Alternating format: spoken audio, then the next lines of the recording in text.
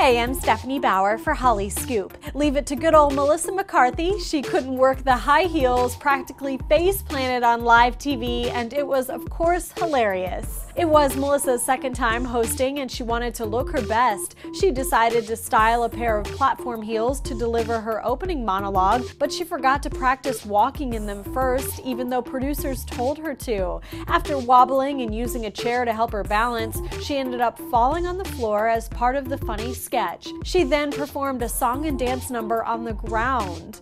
Other highlights from the show include Melissa mocking The Voice, playing Vanna White, and spoofing Rutgers basketball coach Mike Rice, who was fired after video surfaced of him abusing players. Game of Thrones actor Peter Dinklage made an appearance during Weekend Update, playing the brother of the drunk uncle character named Peter Drunklage.